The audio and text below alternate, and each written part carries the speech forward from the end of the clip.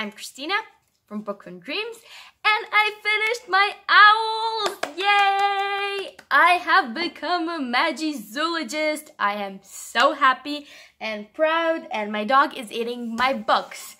So we're just gonna put them here. Sorry if this thing kind of wobbles. Okay, it did wobble a bit. Okay, so let's just wrap this up. I chose the career of magizoologist. I had 4 prompts to do. I had, so let's see, care of magical creatures, charms, herbology, and potions. For care of magical creatures, I had to read a book with a creature with a beak on the cover. And that's somewhere over there. Okay, it's the last book, of course. I didn't prepare for this, sorry. So, I read Call Down the Hog by Maggie Stiefvater. I like this book. I think it was a solid introduction into the Dreamer trilogy.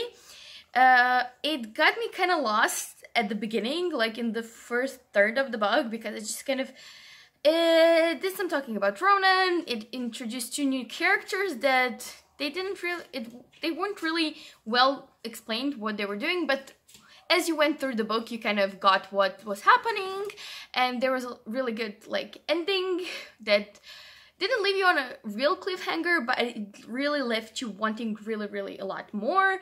So yeah, I'm really looking forward to reading the next installment in the series. And I also have a vlog of this, so I will put probably a link up here, and you will have the link down below so you can check it out if you want. And yeah, I really like this one. Then we have, for charms, Lumos Maxima. A book with a white cover. Oh god, I really didn't plan this through. Okay, so this is One Day in December by Josie Silver, and I must say this was so surprising for me. I love this book. I love this book. I gave it 5 stars. I thought I would hate it because it has one of the tropes that I really don't like, and that is kind of the main character's love interest is her best friend's boyfriend, and I just I'm really not into that, not even in like a non-fictional sense, in a fictional sense.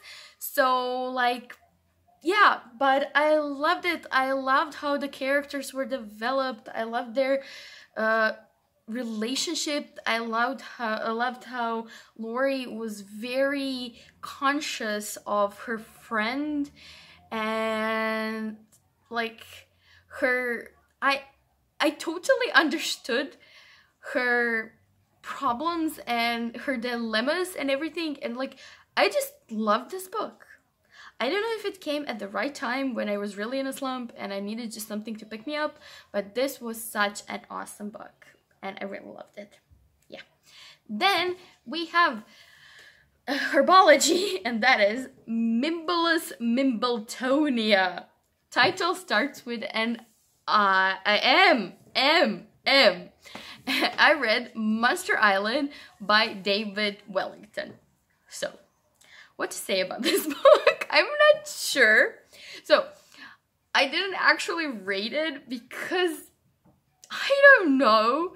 It was just such an okay book. I think I was in a slump. I had so much trouble reading it. I just couldn't pass like the 100 mark page. Like, it was like so crazy. I don't know what happened there.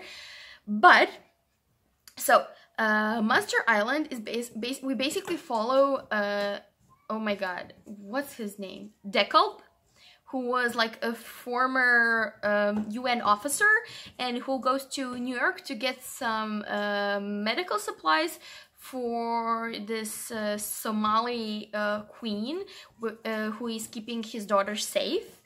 And there he meets Gary, who is a former doctor, kind of turned zombie-ish, I don't know. Anyways, there's a lot of zombies around the world, and only some countries survived and some people, and we're kind of following Dekalb on this path in New York and trying to get these drugs. However, I found Dekalb to be so annoying. Like, even at the beginning, he is portrayed, and that got me so, like, oh, I couldn't handle it. He was so portrayed as, like everything was portrayed as if, like, I don't know how to explain. Basically, you have like 12, 15 women soldiers, and like their captain dies, and then kinda Dekalb is put in charge, because that's obvious, because like he's a man, he is the most senior one.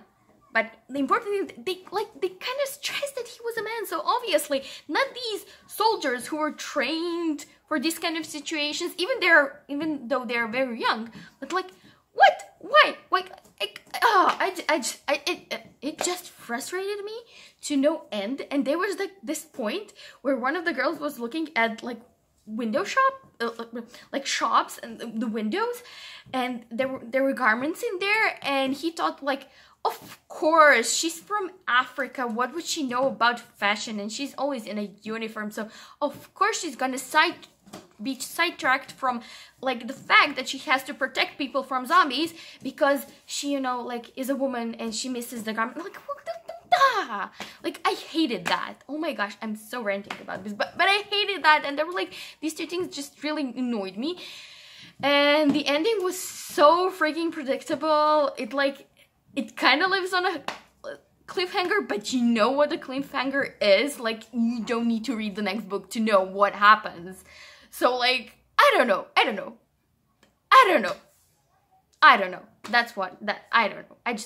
what I read.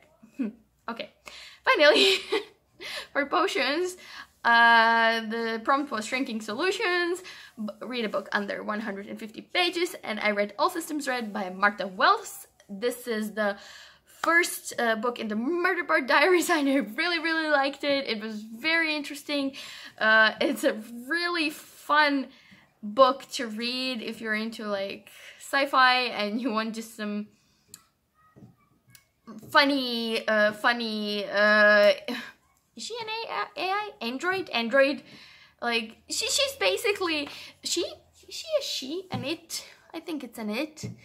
Well, basically, Murderbot loves binging on sites like Netflix and like that, and loves TV shows, and it just doesn't want to do anything, and it hates, you know, like doing stuff, but it ends up like helping and everything. Like, it was just, I don't know, I just really like, I don't know how to explain. This is a really bad video, but like, I'm leaving it like this because this is how I'm feeling right now.